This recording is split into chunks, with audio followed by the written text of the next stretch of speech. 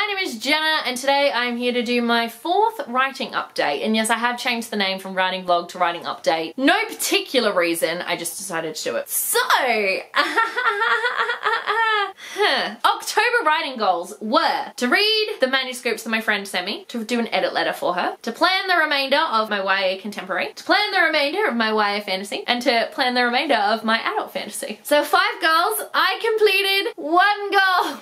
I read the manuscript from my friend. So I have not done the edit letter yet because I needed to sort of let it stew, and I'm still letting it stew because I really don't know how I feel about it. And I planned nothing. It literally was yesterday. So I'm filming this on Halloween on the 31st of October. Yesterday, no, Thursday, 2 days ago is when I finally sat down and went, Nano starts on Sunday. I should probably plan something. Yes, Jenna, you should have been planning all month, but no worries. I read the manuscript, which that's something. But I still need to do the edit letter. And I planned a little bit for the YA contemporary. So I opened the document and I found my outline. I had such a hard time. I'm positive that I've lost a bunch of the document as well, because I definitely remember writing a scene at a funeral under a tree where they ate cake. Can't find that scene anywhere, so that's not a thing anymore. Unless I was just, I might have been imagining it, honestly. I really might have just been imagining it, but I swear I wrote it. Maybe I wrote it in my mind. So I did open up the manuscript and I skimmed through it. I didn't read everything, I just skimmed through it and picked out little parts that like caught my eye that I went, oh, did I write that? Really? So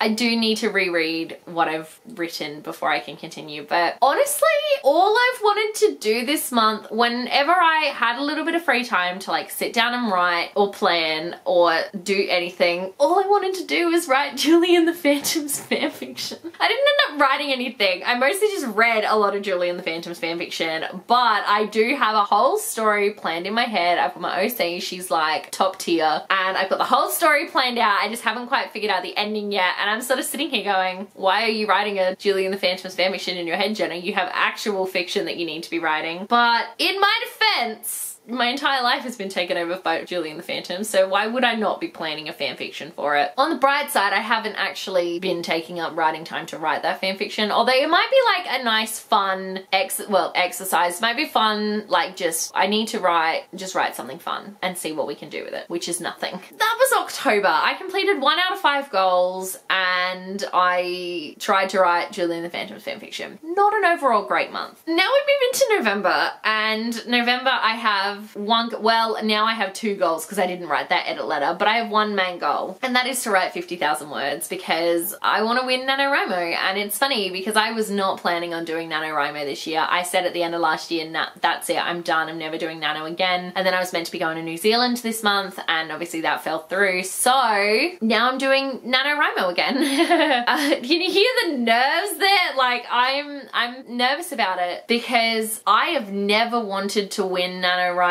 as badly as I do this year. I think 2020 has taken a lot from me, it's taken a lot from most people, and I need a win this year, and to pull off 50,000 words in 1 month to finish a draft would be a win. So that is my goal. I made myself an accountability calendar. I'm going to be doing accountability updates. I haven't decided where yet, and I'm determined to do this. I'm determined to write 50,000 words. I have finally decided what project I'm going to be working on. I am going to be working on the YA contemporary, so I have a little bit of planning to do, obviously, but I'm hoping to just sit down and write and see where it takes me. One thing I will say though is I've sort of realized, so my YA contemporary has always had a lot to do with music, and I think the reason I want to go back to this story, funnily enough, is because of Julie and the Phantoms, because that was such an important story about music and how music really helps people. And I think in the back of my mind I was doing the same sort of thing with this YA contemporary, which I started way before, just so everyone knows. And I finally sort of realized, yep, I need to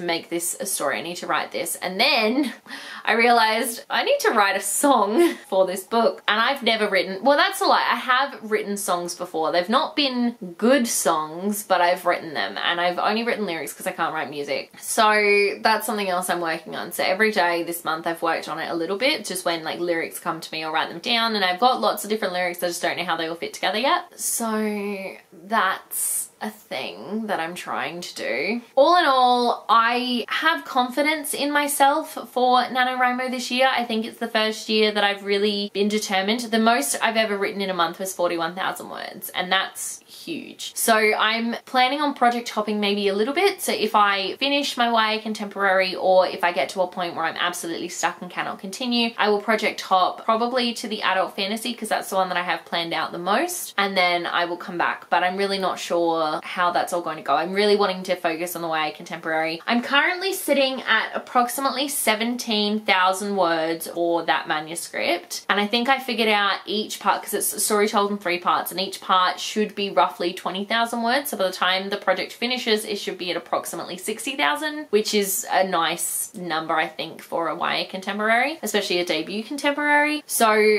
obviously, already having 17,000 words, it means that I won't need 50,000 words to finish this project. So I will eventually end up project hopping. But for now, these are my goals. Write that damn edit letter and write 50,000 words.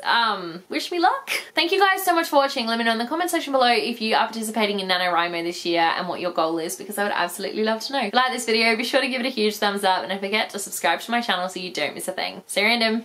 Bye.